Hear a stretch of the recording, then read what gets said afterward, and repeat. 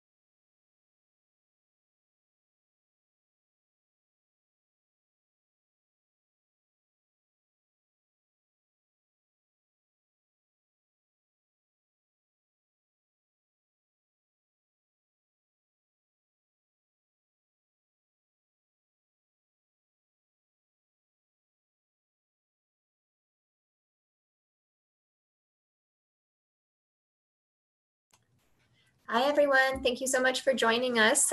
We're going to give it a few more minutes and then we'll get started at 6 o'clock. Thanks.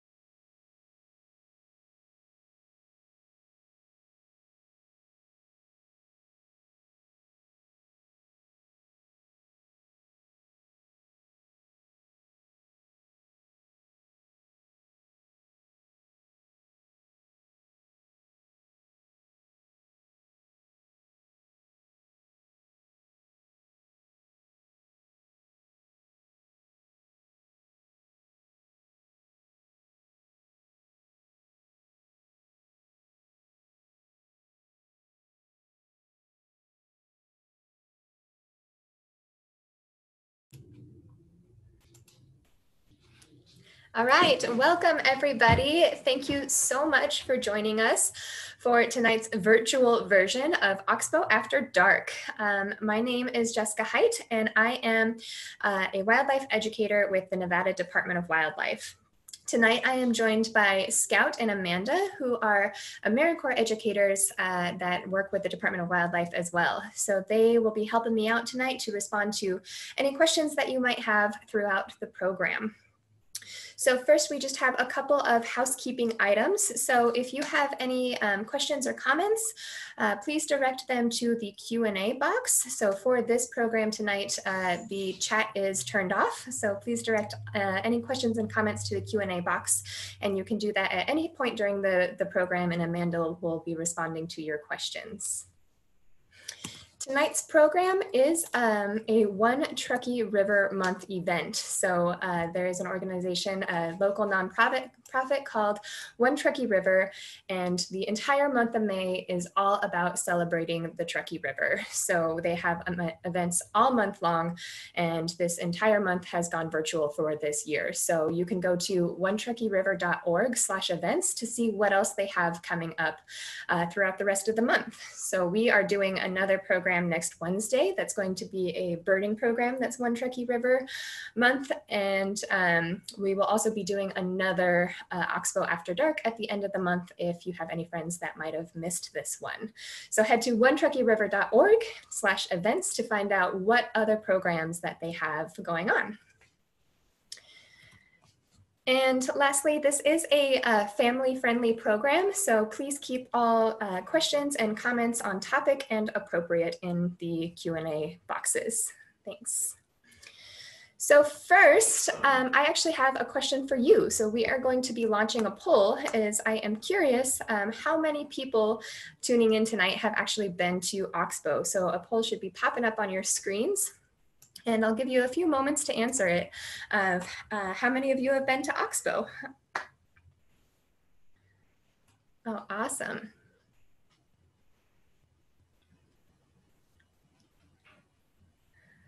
Wonderful. Okay, let's go ahead and share our results with everybody.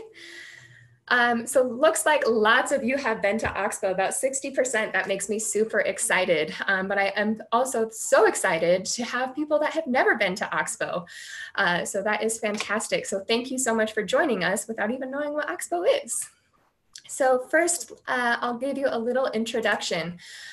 So Oxbow is in Reno, and it is a 22-acre nature study area. So this is a completely wild-growing riparian park full of cottonwoods and willows and all kinds of beautiful native plants, really lush, nice and shady there.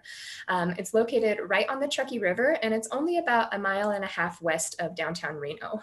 So this is really, truly an oasis in the middle of the city.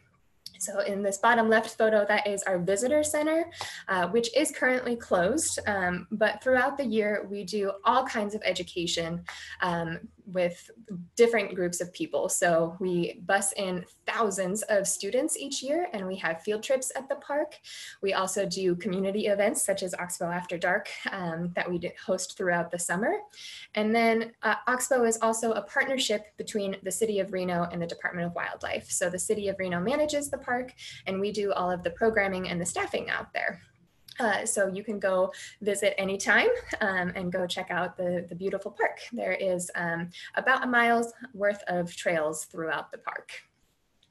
So how do you find Oxbow? It is located at 3100 Dickerson Road. So 2nd Street turns into Dickerson Road, and it actually dead ends into the park. So once you get down to the end of the street, you'll find a little driveway that slopes down, and you go down that driveway and it dead ends right into the parking lot of Oxbow. And that's where you'll find the visitor center. So 3100 Dickerson Road, and I put up our hours up there as well. So Oxbow After Dark is really a pretty special program because we do have to lock the gate at night. So for the most part, you don't get to be in there after dark. So that's why Oxbow After Dark is so fun, is that we get to be in the park after hours and get to see some really fun critters. We have a huge diversity of animals at Oxbow. These are just a few photos, and I apologize for them being mediocre photos as I did snap these myself, some of which were with a cell phone.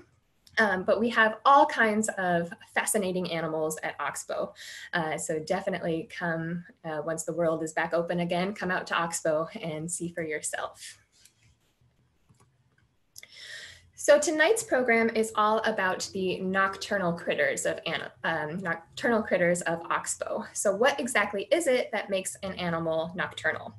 So the definition of a nocturnal animal means that they are active at night and asleep during the day. And many nocturnal animals have specialized characteristics that allow them to be successful at night or help them to find their way in the dark.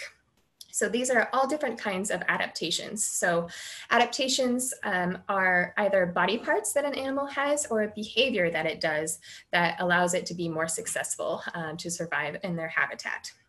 So some of these specialized characteristics are like their eyesight. So in order to see in the dark, nocturnal animals have specialized eyesight. So one of the things that a lot of them have are really large eyes. So this animal here in the photo is a ringtail. And you can see that the eyes are like the majority of its face. So they have really large eyes and also really large pupils. So their pupils can get a lot bigger than a human's pupil to allow more light to come in. They will also have extra rods. So eyes have rods and they also have cones. And rods are what senses dim light. And so having extra rods allows them to see better in dim or dark light. But because they have those extra rods, it means that they sacrifice some of their cones.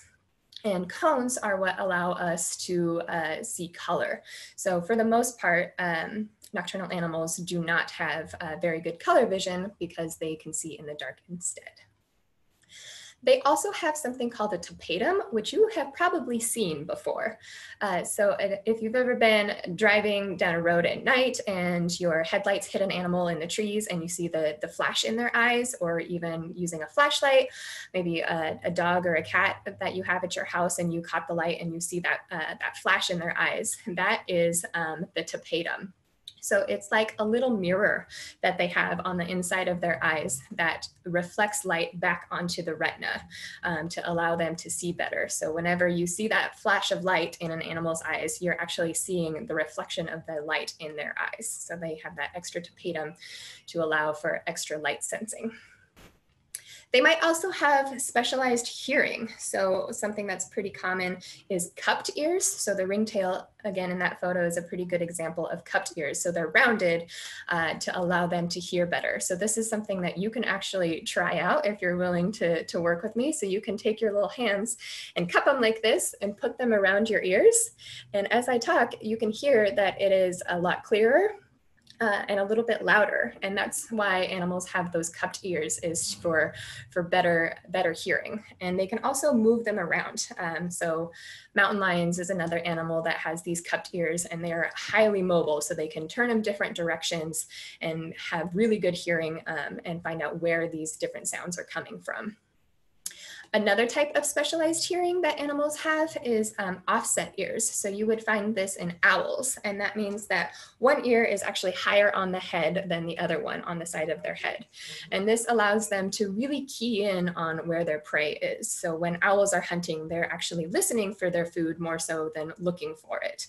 And so having this offset hearing, these offset ears, allows them to sense where that sound is coming from better, so that they can really key in on their prey. A really specialized type of hearing is echolocation that's present in bats. So they can send out noises into the night because they're not using their sight almost at all. So they'll send out noises into the night and wait for them to bounce off of things and wait and listen for that echo to come back. And that is how they are seeing and navigating through the darkness. Animals might also have really specialized senses of smell. So lots of animals use scent marking to mark their territories, and they have something called a Jacobson's organ, which is an extra organ that senses chemoreceptors. And so they will, if they find a certain smell, they'll kind of make a funny face, they'll grimace and bare their teeth a little bit. And that is to activate the Jacobson organ, which is just above the interior of their mouth, but it's part of their sense of smell that allows them to have a really excellent sense of smell. So they'll make kind of a funny face to be able to activate the Jacobson's organ a little bit better. And a lot of animals kind of have one or maybe two of these super specialized adaptations. You don't typically get to have all of them. So if you have really excellent eyesight, you might have pretty mediocre hearing and sense of smell. So animals tend to have one or maybe two if they're really lucky that are super highly developed. So what are some of the advantages of being nocturnal? So one of the big ones is resource competition.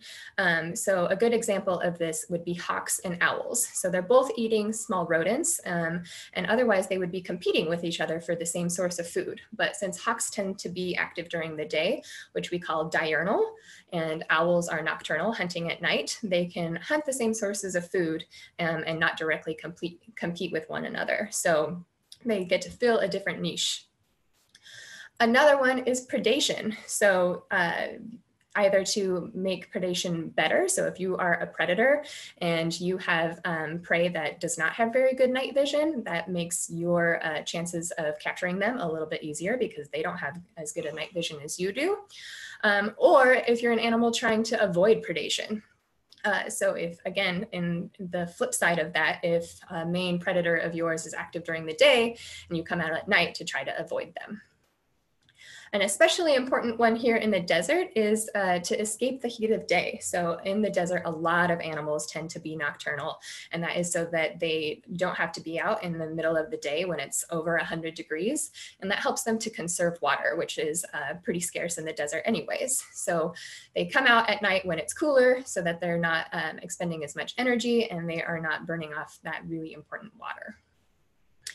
And lastly, to avoid humans, we come with a whole host of issues, including cars, pets, noise, we're smelly, we're scary, and there's all kinds of reasons to try to avoid us. So that is another reason that a lot of animals tend to be nocturnal or come out when we go to sleep, is so that they can avoid us. So the animals at Oxbow, we know we have a lot of wildlife, but we don't always get to see it. For some of the reasons that we've been discussing, they might be nocturnal, so they might not be out when we're visiting Oxbow. They might be avoiding us, so they heard us coming and they want nothing to do with us, so they're hiding. They could have really good camouflage, or just that wildlife doesn't always cooperate and doesn't show up when I ask it to. So one of the things we look out for at Oxbow is evidence of wildlife. So evidence of wildlife is just things that animals left behind so that we know that they were there. So we might not get to see them, but we know that they were there because they leave their calling cards. So on the left is a woodpecker hole that's in one of our dead trees. And then in the middle, we've got some scat. So that is probably coyote scat, we believe, that was found in the middle of the trail. And another good thing to look out for is tracks. Oxbow is really lush and typically wet, so that's really awesome because there's lots of mud for animals to leave tracks in. And so we've got some raccoon tracks here in the snow, and then this little burrow back here. We have all kinds of animals coming in and out of this little burrow. We've seen quail and rabbits use it, and this day we knew a raccoon was using it as well. So look out for feathers that might be left behind, bird nests, or fur that got caught on a tree. There's all kinds of evidence of wildlife to look out for at Oxbow. So let's get into some of the nocturnal critters that you can find at Oxbow. So one of the big ones that we catch on our trail cams all the time is going to be a raccoon. So raccoons are omnivores, and they will eat literally anything. It is one of the things that has allowed them to be super adaptable and live in a lot of different types of habitat, is because their diet is very flexible. So what they really like to eat is like crustaceans. They tend to hunt near water a lot. So they'll be eating crawdads or mussels, things like that. They'll eat a lot of insects or carrion, which is dead animals that they have found. So they're not particularly good hunters, but they'll eat just about anything they can find, including fruits and vegetables and seeds. just about anything. And that means that they will also get into human sources of food, and they'll get into our garbage sometimes, which has allowed them to be really successful living in the city. Some of the adaptations that raccoons have that allow them to be really successful. So one of the big ones is these hands. So I specifically chose this photo so you could see the hands really well. So they have very human-like hands, and their scientific name is actually Procyon loader, which translates to dog-like washer. And that's because when they were first identified, people were observing them, and it looks like raccoons wash their food. They tend to stick near water. So anytime they find food, they'll dip their hands in their water and they'll rub it on the outside of their food. So it looks like they're washing it off. But that's not actually what it's for. So they have really super sensitive hands, and the water allows it to be even more sensitive. So they're actually getting a better sense of what they're eating by using their sense of touch, which is kind of unusual for animals. So they're using their sense of touch to figure out what of what they're holding is edible, what it is, and the water allows that to be even more sensitive. They are really excellent climbers, so to escape predators, they can climb up trees, and their back feet can rotate 180 degrees, so they can go all the way backwards, which allows them to climb headfirst down a tree. So most animals that we see, it goes up a tree and it comes back down the same way, much like humans would, but raccoons can actually go down headfirst because they've got these feet that can turn around backwards and help them grip onto the tree a little bit better. And then they have that black mask to help them see better at night. So it is there to reduce glare. So anytime when like football players put the black underneath their eyes, it's the same sort of concept as they're trying to reduce glare. So here is some of the evidence of wildlife that we have found at Oxbow. So on the right is some of their tracks. So I think they're some of the cutest tracks that you can find, but they're also super easily identifiable because they have that perfect little 5-fingered hand. They have pretty obvious claws in there, and then their back foot as well. I am pretty sure this particular raccoon was onto us and saw the trail cam. But we have a little waterway at Oxbow, and that's where we get a lot of the footage of the raccoons, is they tend to stick to the water for various sources of food. And then there's lots of mud down there, so we can see lots of tracks from the raccoon. I have another poll for everyone. So take a really good look at this photo and tell me how many raccoons you see. So look really hard.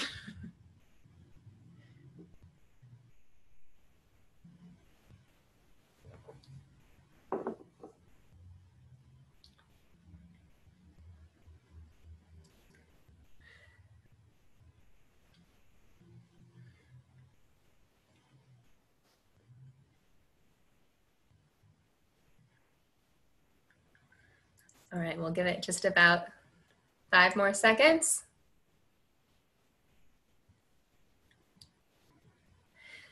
All right, Scout, will you show us the results? All right, so we do have majority of people, not by much, but about 39% of people said that there are 4 raccoons, and that is the right answer. So we have 1 raccoon here. Let me annotate so everyone can see. We have a raccoon here, here, 3, and there's a little tail up here. This guy's jumping out of the frame, but there is 4 raccoons in this photo. So they are pretty social, and they tend to hang out in family groups.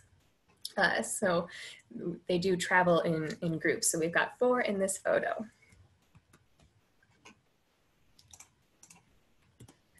All right, on to our next critter. So this is always a super fun one that we hope we get to see. And the very first time we did an Oxbow After Dark, we got to see 2 of them, which was very exciting. So the North American beaver, we have a very active family of beavers at Oxbow. And they are very strict herbivores. So they are eating the bark on the outside of trees. So in this photo on the right, you can see that the bark has been stripped off of the branches here. And that is because that's the part of the tree that's still growing, and that's what they're actually eating. So they'll take down the whole tree, but they use the rest of the wood to build their dam and their lodge. So they're not necessarily eating all of that wood. They're really just eating the outside of it. That is the part that has all of the good nutrition.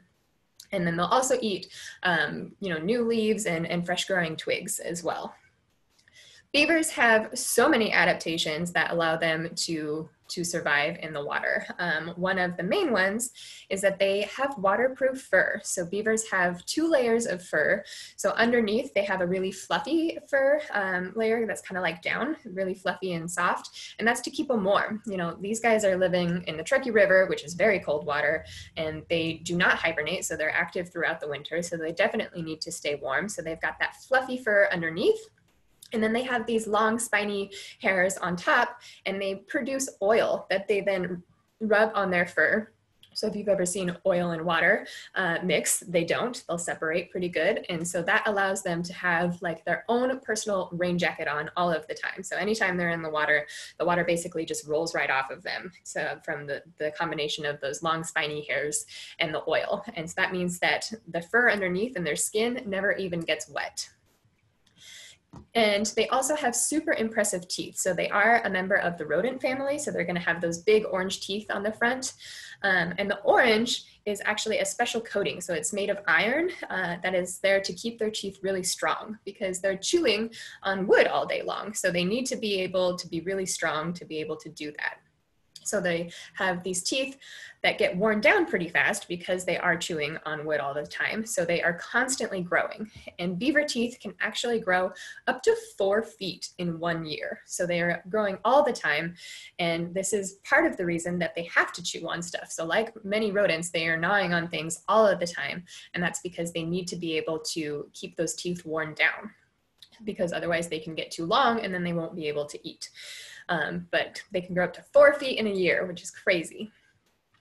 To be really good swimmers, they have webbed feet in the back that allow them to swim really well. They're pretty fast. And they also have, like you can see, they have those cupped ears. But what's really neat about their ears is they can fold flat down against their head so that water doesn't get into their ears. I'm sure if you've ever had water in your ears, it's really super annoying. And they would not want that all the time. So they fold flat against their head so that they don't get any water in there. And their super sense is really going to be their sense of smell. So as you can see in this picture of the beaver, he's got pretty small eyes, so not really strong eyesight, and okay hearing, but they have a really good sense of smell so that they can smell predators. And then they can also smell their food and what's going to be the tastiest part of their food. And then, of course, they have that big flat tail on the back, which they use to try to scare off predators, let them know that they're getting too close when they slap it against the water, and also to warn other beavers in the group that there might be a predator nearby. So here is a couple of photos of some of the evidence of the beavers that we have out at the park. So the bottom left is going to be our pond. So this is the Oxbow Pond. And it is totally maintained by the beavers. So there is a very large beaver dam that blocks off this pond and keeps it full year round. And on the right, so in between the pond and the river, so the pond is on one side of the park and the river is on the other side of the park. So in between those two, there is a little waterway that connects them. And throughout that little waterway, that little stream that runs through the park, the beaver has multiple dams, like 4 or 5 dams. And this one on the right is one of the larger ones that's on the interior. So that's what they're doing with the rest of the wood. So they're using all of the logs that they don't eat to be able to build the dam. And the dam is there to block the water to create the pond, to create their habitat, because beavers are pretty clumsy on land. So they need this to be able to get around, stay safe, and to raise their family. And then they also build the lodge. So the lodge is where the beavers actually live. So if you look really closely in this top left photo, there is a lodge, but it's kind of hidden behind the cattails. So that's where the actual lodge is that bundle of sticks in the middle, and then there's a red-winged blackbird hanging out on top there. And so the lodge is where the beavers actually live inside of. And what's really neat about a beaver lodge is the entrance to it is underwater. And that's just, again, another way to protect themselves from predators. So they can swim into it, but then the rest of the lodge is above water. Last year, I haven't seen them around much this spring, but last year we actually had a pair of geese that nested on top of the beaver lodge and raised their little goslings up there, which was super fun. Here are a couple of trail cam photos that we've gotten of the beavers, so you can get a really good look at that nice flat tail. Aquatic mammals, including like muskrats and otters, they're all very hard to tell apart when they're swimming because you, for the most part, really just see their little head poking up out of the water. So it's kind of hard, but if you ever get a good look at the tail, that's going to be the best identifying feature for the beaver. It was really exciting last year. Like I said, at the first Oxbow After Dark, we actually got to see 2 adults. And later we learned that those 2 adults are a breeding pair and that we have baby beavers in the park, or we did last year. So we caught on camera here a baby beaver. And I have a little video of when we were doing a Girl Scout program and they got to see one of the baby beavers. So listen really closely towards the end. It's super cute. It's kind of like a beaver. It is a beaver, which is super exciting. So the Girl Scouts got to see a baby beaver. You can see that big flat tail here. So we do have a breeding pair.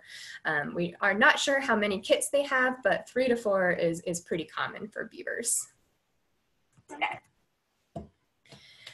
Another animal that we see lots of sign from is the striped skunk. So they are also going to be omnivores, and their diet's going to be very similar to that of a raccoon.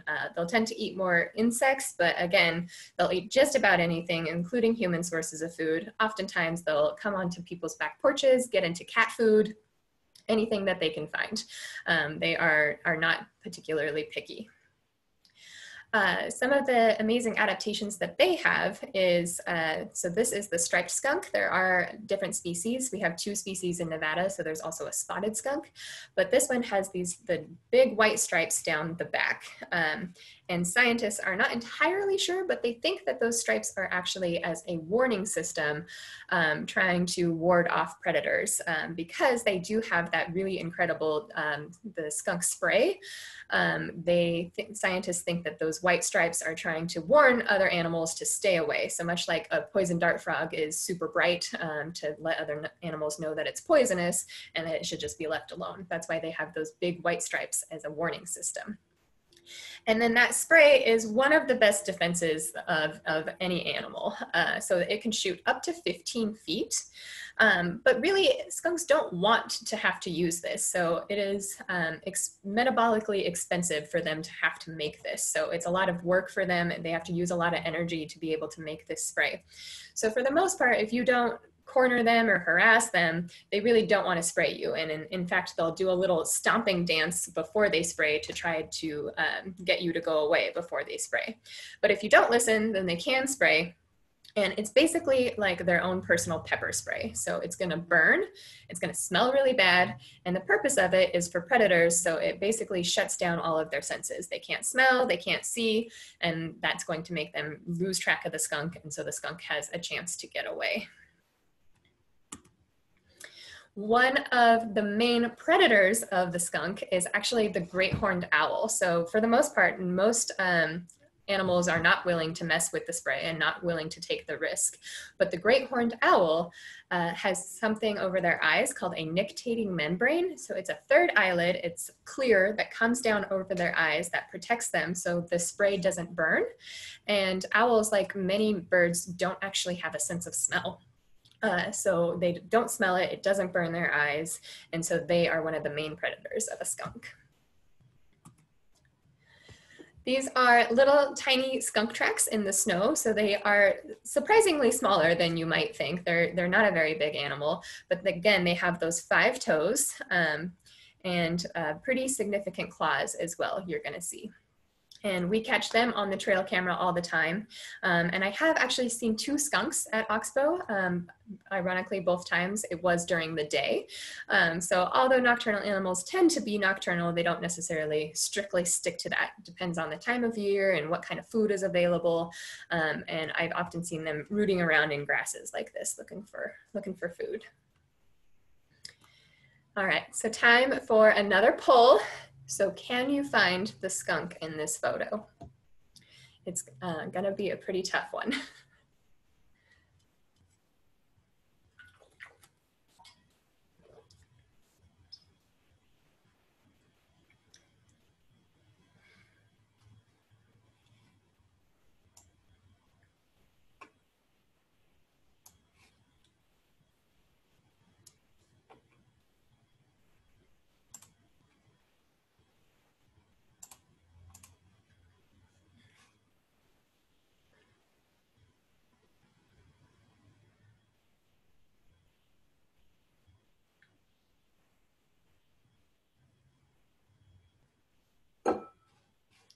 All right, I'll give it about 5 more seconds.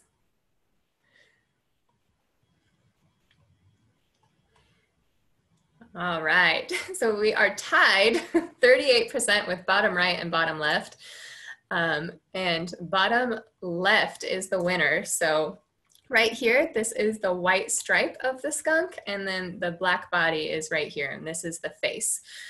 So I love this photo because for the most part, you would think that a skunk doesn't really have very good camouflage. You know, they've got that big white obvious stripe, but in this photo, it's just perfect that the white stripe looks like it's part of the branches, and then the body just looks like it's a shadow. So right here is the little skunk. Thanks everyone for playing along. All right. So the one animal I can always count on to show up is the bats at Oxbow after dark. So these guys are, their diet is entirely insects. So they are super awesome natural pest control is. They can eat so many insects. A big brown bat in one night can eat up to 1,000 mosquitoes. So we really like bats because they control insect populations for us. And they always come out at Oxbow after dark, and they come over to the pond and they'll swoop down and eat the insects and also get a drink of water out of the pond and eat the insects that are flying around by the pond. So bats are the only mammal that are capable of true flight, which is really super impressive. So yes, there are flying squirrels, but they don't actually truly fly. So they can't lift themselves up any higher. They jump out of trees from high up and they glide more than anything, but they can't flap their wings and get up any higher in the air. But bats can. And they do this with some pretty impressive bone structure. So that's what is here on the very right-hand side is the bones of a human compared to a bird, compared to a bat. And what I think is really interesting is that the bones in a bat's wing are the exact same bones that are in our hand. So this is color coded. So this little thing right here is actually their thumb.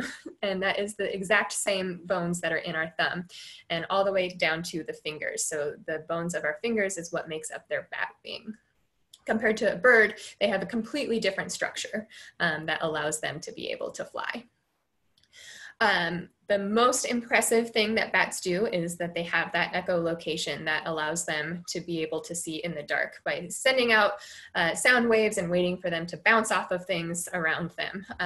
And so it's a really impressive trait that they have. There is a species of bat called the spotted bat, which is pictured here. And as you can see, the spotted bat has massive ears that allow to capture those sound waves. And these ears are so big that they're actually a detriment to the bat when they're not using them. So if they aren't using their ears, if they're not out flying and they're not out echolocating, they will actually fold their ears down flat against their head. And then when it's time to go fly and they need to go echolocate, they can pump blood back into them and make them stand up again so that they can use their ears. Because otherwise they can lose way too much heat and be burning way too much energy by losing all that heat through their ears. So they'll just flatten them down when they don't need them. This, the sunset photo is not actually at Oxbow, but it is in Reno. So this is the McCarran Bat Bridge. So during normal times, all throughout the summer, we lead bat walks out at the McCarran Bridge. And this is what them taking flight looks like. So these are thousands of species of Mexican free-tailed bats. So definitely, you can go check them out by yourself and go down to the McCarran Bridge over the Truckee River on East McCarran. And we have a couple of photos here. I believe these are pallid bats. There are 23 different species of bats in Nevada, and we actually don't know what species we have at Oxbow. They're super hard to identify when they're flying around. So we don't know what kind of species we have, but we think they are probably a species that roost in trees. So the Mexican free-tailed bats here roost underneath that bridge, but there are lots of species of bats that also will hang out in trees during the day. We have quite the family of mule deer at Oxbow as well. So they are herbivores, eating all kinds of grasses, leaves. They'll even eat sagebrush during the winter when food is pretty scarce. Some of the adaptations that mule deer have is they have really excellent hearing, as you can see from those giant ears. That's actually how they got their name, is because they were named after mules' ears. They have those really big ears, much like mules, so that's how they got their name of mule deer. The males will grow antlers, which they use to compete with one another to try to gain the affection of a female. And antlers actually fall off every single year in the fall after they have gone through what we call the rut, which is when they're mating. So after they have competed with all of the other males, those antlers will fall off and they have to grow a brand new set. And they grow super, super fast. So it's considered one of the fastest growing living tissues on Earth. And when they're growing, they're covered in this fuzz that we call velvet. And that is an actual blood supply that's being sent to those antlers. So it's fuzzy and they can feel it. And that is what's allowing them to grow really fast. And then after they have finished growing and they're as big as they're gonna get, that blood supply gets cut off and it starts to feel really itchy, kind of like a scab. And the males will rub their antlers all over trees and bushes and rocks, whatever they can find, to try to rub off the rest of the velvet until it's just the remainder, the normal antler that we're used to seeing. And during the early summer, so usually around June, is when deer will have their fawns, and they are born covered in spots, and that is actually as a source of camouflage. So mother deer, so while baby deer fawns can actually walk within 30 minutes of being born, they still can't quite keep up with mom. So while mom goes out and forages and finds food, she will actually stash the baby hidden in the trees and branches for a couple hours sometimes. And those white spots are supposed to imitate like dappled light. If you can imagine light coming down through the trees and there's the spots of light on the ground, that's what those spots on the fawn are supposed to represent, so that they are camouflaged. So she'll leave them stashed in the bushes, and fawns are born without a scent, so they are basically invisible to predators. So they are camouflaged, they don't have a scent, and they will just sit there and not move. So if you ever find a fawn that's hidden in the bushes, it has probably not been abandoned. It is probably just waiting for mom to come back and hiding from predators. So we see the deer very regularly, but we also catch them on the trail cam quite a bit. So we have a pretty big family that lives out there, and in the bottom left you can see their tracks. So they just have those 2 toes instead of the 5 toes that you would see with the skunks and the raccoons. And I have another poll, another find the animal. So can you find the deer in this photo?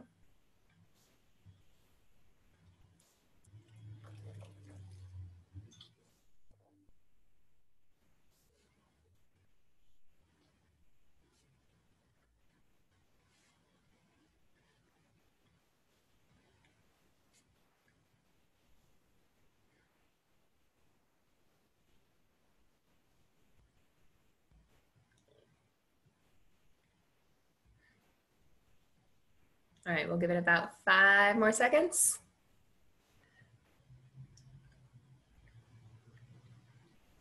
All right, I'm not as tricky as I think I am in this one, apparently. So yes, 89% of you correctly found the deer. So it is right over here. So this is the neck and the nose over here and the ears, but it blends in super well with this tree in the background. So deer do have really good camouflage, especially if they're out in the sage and in the hills. They've got excellent camouflage. And our very last animal that we are going to highlight tonight, which I think is the most exciting, is the black bear. So black bears are omnivores. So they've got teeth that are very similar to humans. So they've got pretty flat teeth in the back with some big canines in the front. They'll eat all sorts of grasses, nuts, berries, insects. So they have these huge claws that are not necessarily weapons, they're not meant to be weapons, but they use them to rip open logs, and they'll sit there and eat insects for hours, including bees. So a lot of people think that, yes, they love honey. Thank you, Winnie the Pooh, for that. But they will also eat the bees inside of the hive as well, in addition to the honey. And then they'll also eat carrion. So again, find other dead things. They are not very good hunters either. But they've got those big claws for ripping open things, digging out their hibernation dens, and also for climbing trees. So black bears, anytime they get scared, will just go up a tree. So they've got those big old claws to help them climb. The black bear's superpower is really their sense of smell. So they have a massive nose, and they can smell over 2,000 times better than a human.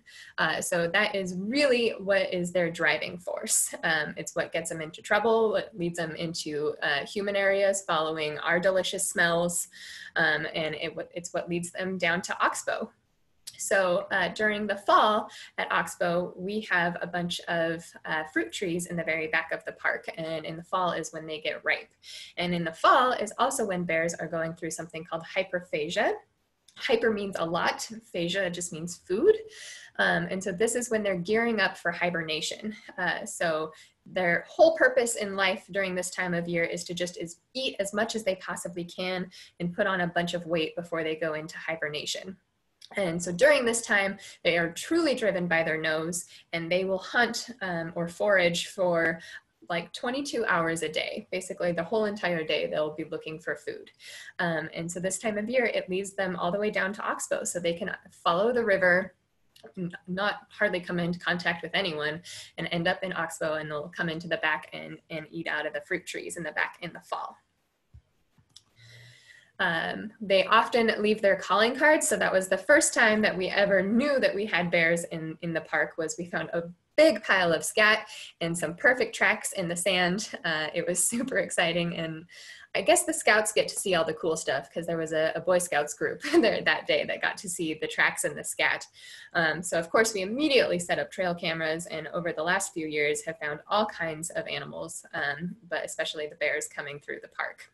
So you can see this one on the top right, pretty big bear that was spotted a couple of times. And then in the bottom left, those are actually some cubs. So there was an adult with 2 cubs that was there as well. So there is all kinds of good snacks at Oxbow during the fall. So how can you go see nocturnal animals? So nocturnal animals are literally everywhere. So they can be found right in our own backyards sometimes, but definitely in neighborhood parks, anywhere down by waterways. You can find them at the Truckee River, Carson River. They are all over the place. The best thing to do is just go to an area and be patient. You gotta look, wait, and listen. And just be patient and wait for them to arrive. And while you're out looking, always keep an eye out for evidence of wildlife. So keep an eye out for tracks that they might have left behind, or their scat, or if you're looking for beavers, you can look for beaver chews and sign that they've been in an area. So keep an eye out for evidence of wildlife, so that even if you don't see the animals, you know that they were there. So sites that are similar to Oxbow across the state, if any of you are not in the Reno area. So in Southern Nevada, there is the Clark County Wetlands Park, which I have sadly never been to, but I've heard marvelous things about it. In Eastern Nevada, as far as I know, there isn't any wetlands parks, but there is the Ruby Lake National Wildlife Refuge, which is beautiful and has all kinds of amazing animals out there. And here in the Reno area, coming soon, the Truckee Meadows Parks Foundation is opening a nature study area as well in Southeast Reno in the old Rosewood Lakes Golf Course. So there is going to be the Truckee Meadows Nature Study Area there coming soon. And this photo is of a muskrat that Amanda took at Oxbow recently. And so again, just gotta be patient and wait for them, and you can find all kinds of critters. Thank you so very much, everyone, for joining us. We really appreciate it. And at this time, we would like to remind you to please stay home for Nevada. And again, thank you so much for coming. My contact information is at the bottom of the screen. If you think of anything later and you have any questions, please do email me. Scout and Amanda, do we have any other questions that need to be addressed? Someone asked what type of bear goes through Oxbow. It is a black bear. So great question. Black bears are the only kinds of bears that we have in Nevada. So no grizzly bears can be found in Nevada. So the majority of them are going to be brown in color, but they are this black bear species.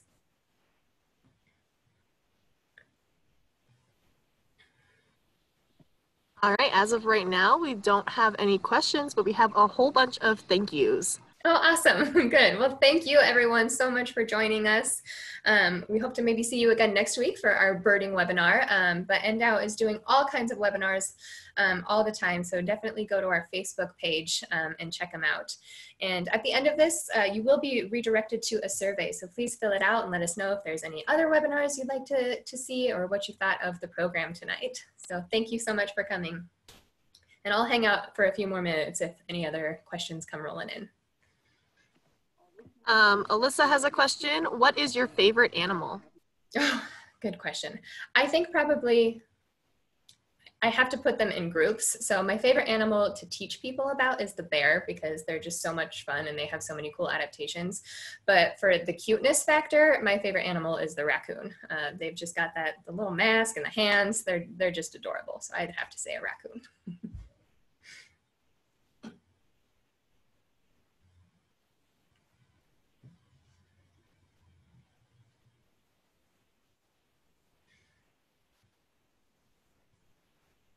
All right, then if there are no other questions, then I think we are going to go ahead and wrap it up. But if you do think of anything, please email me and let me know. Thank you so much, everyone, for joining us.